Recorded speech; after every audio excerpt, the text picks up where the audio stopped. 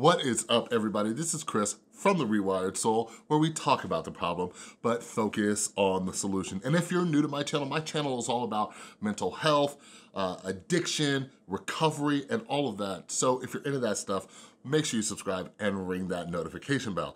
And yes, as you saw from the title, Vice wants you to do psychedelics so bad. Like, you would think that they have like a mushroom farm somewhere and they're just like, yes, we need people to buy this up. But that's not the case. I'm gonna dive into one of the recent articles they did on it, share a little bit about, my experience, my thoughts, the research I've done and all that.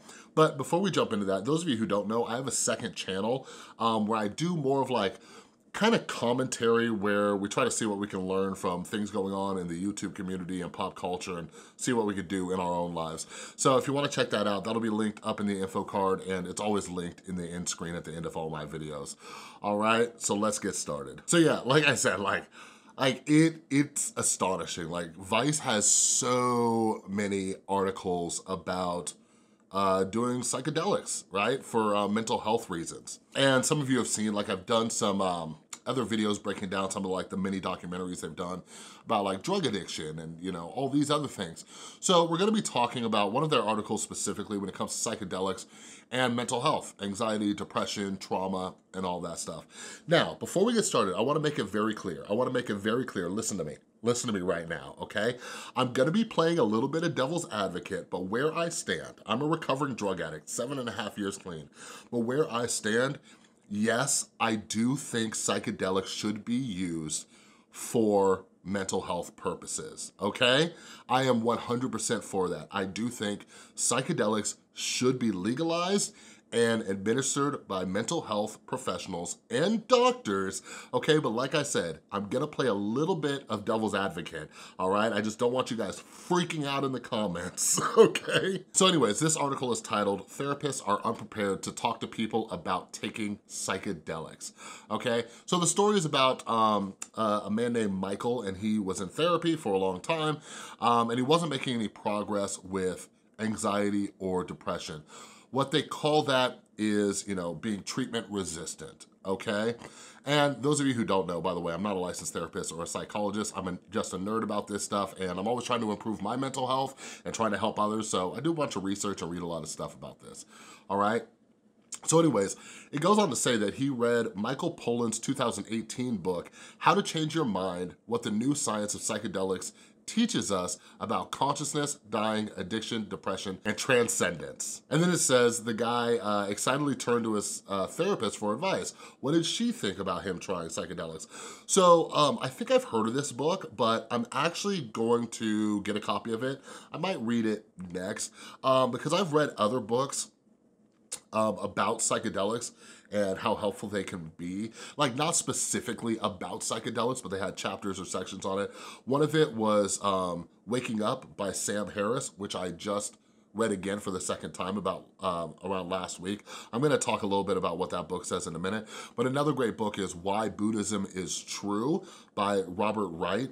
Excellent book. So those of you who don't know, like I'm really into mindfulness, meditation, and all of that. I'm not trying to like transcend or find enlightenment, but there are a lot of mental health benefits that have been scientifically proven that you receive from a regular meditation practice. But anyways, I might check out this book that is like diving deeper into psychedelics, okay? So it says, and she told me, look, I'm starting to hear a lot about the subject myself, but that is not something that I would be able to work with you on because of the sensitivities around legal issues.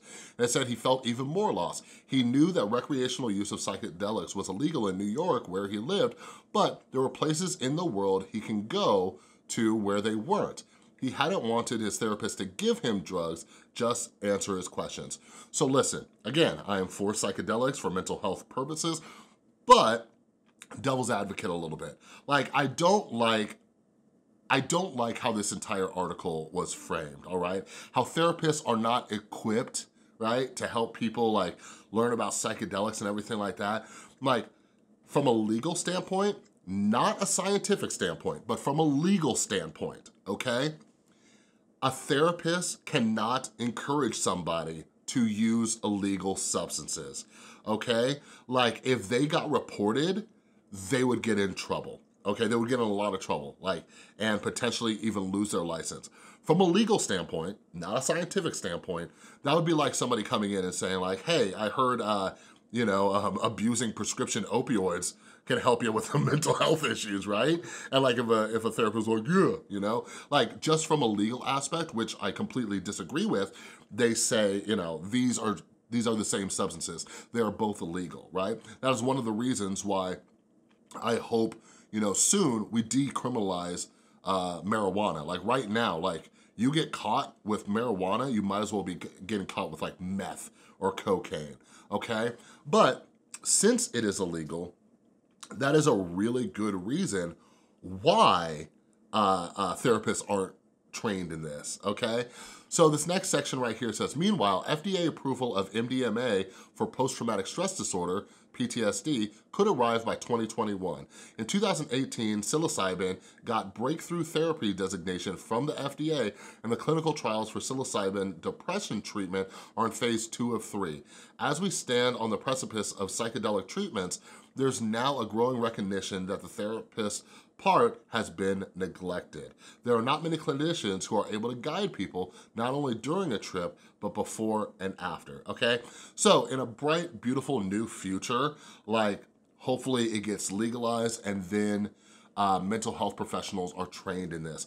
This is typically how it works. Like, for example, schools who train therapists, psychologists, psychiatrists, they're not going to dedicate time in the curriculum to training people on a substance that isn't even legal yet. You know what I mean? Like they might talk about it. They might say, hey, this might get approved later on, somebody might do a research paper on it. Cool, very cool stuff. But there is also something called CEUs, right? Continuing Education Units. So a lot of people, in order to maintain their license, they have to get CEUs, this ongoing training. So if it does become legalized, I feel that any therapist or mental health professional who is interested in that aspect of mental health treatment will go get those CEUs, right? So when it says there are not many clinicians who are able to guide people not only during a trip, but before and after.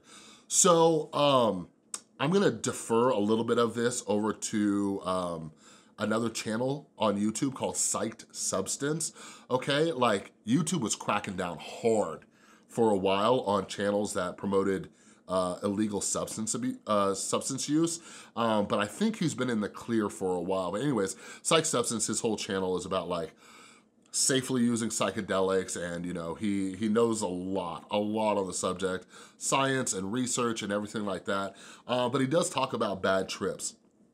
So anyways, it would, like, when they do this, when this eventually hopefully becomes legal, they're going to have to regulate, the dosages, right? It's almost like a prescription benzodiazepine, like Xanax or Valium, or even prescription opioids. Like you don't just say, here, take as much as you want, right? Like I've heard of microdosing psychedelics and things like that. But anyways, when they talk about the guidance part, so going back to Sam Harris's book, Waking Up, he relates it to like being strapped to a missile without a guidance system, right? Like there's a chance that you might end up at your destination, but there's also a chance that you might end up somewhere that you should not be, right? Like, and that is one of the reasons why I'm kind of on the fence about psychedelics, because there's certain ways that you can prepare for your trip that, I've heard people talk about, but there is always a chance that you will just go into this awful place. So the last thing I kind of want to talk about is this. So I'm a recovering addict. No matter if it becomes legalized or whatever, like I might do a video on ketamine for depression. I put a poll up on my Instagram the other day, but whether or not it becomes legalized, ketamine treatment for depression has been legalized. And by the way, if any of you have tried it, let me know down in the comments. But as a recovering addict, I'm just not gonna mess with it. So Sam Harris is also a neuroscientist, and he goes into how psilocybin actually works in the brain, okay? Like most drugs create these kind of chemical reactions in the brain. Meanwhile, the way psilocybin and some of these psychedelics work is that they activate different parts of your brain that are already there. These parts of your brain and these neurotransmitters are already there, okay? So it's getting you to this place of openness that you're not normally accessing.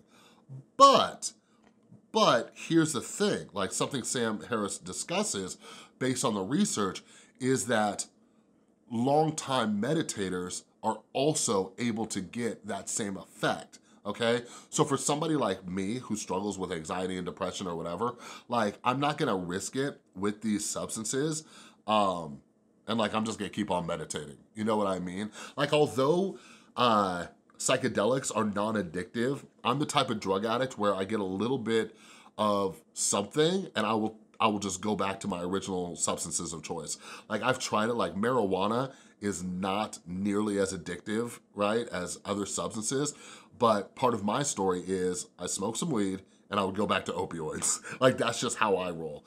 But anyways, I do hope to see that this becomes legalized and they start doing more testing and everything like that. I think it can be very beneficial. The reason why I've heard it's so beneficial is because for the most part, it gives people like this sense of hope and relief. Like by using these substances, and by the way, I'm not encouraging it, like wait for it to be legalized, okay?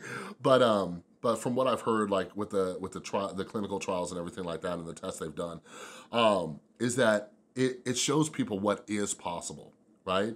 This sense of connectiveness, this sense of, you know, relief, this sense that things can be all right. In that book, Why Buddhism is True, they discuss how, you know, one of the safest ways to do this, one of the best ways to do this is like to do it once and then continue therapy to see how that keeps going. That's kind of my opinion on like things like ayahuasca. I've known a lot of people who have tried ayahuasca to get clean. 100% of the people I personally know who did ayahuasca relapsed, okay? And in my opinion, it's because they got that relief, they saw what was possible, but then they thought it was this one-time cure.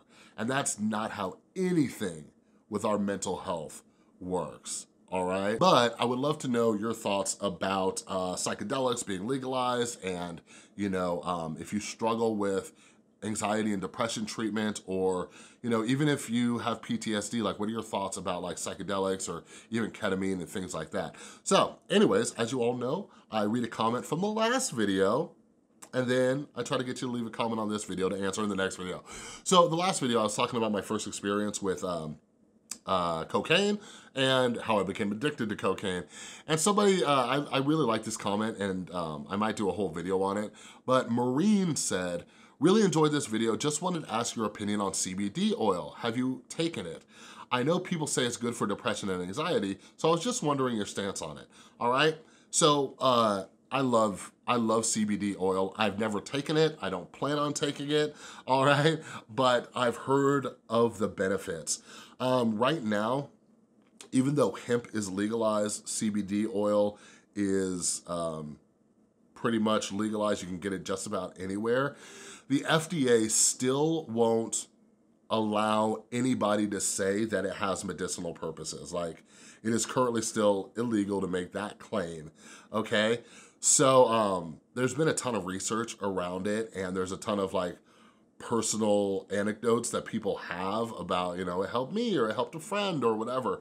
Whether or not that is a placebo effect, I don't know.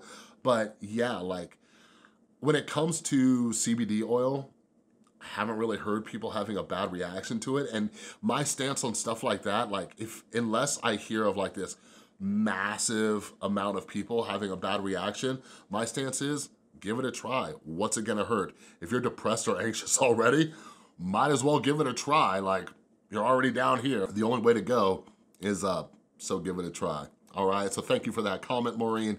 I might make a whole video on that and why I'm not trying it, all right? But anyways, Leave a comment down below, your thoughts about psychedelics and everything like that, okay? Thanks so much for watching. If you like this video, please give it a thumbs up. If you're new, make sure you subscribe and ring that notification bell. And a huge thank you to everybody who supports the channel over on Patreon, as well as everybody who supports the channel by buying my mental health books at therewiredsoul.com and the Rewired Soul merch from the merch store. You are all amazing. All right, thanks again for watching. I'll see you next time.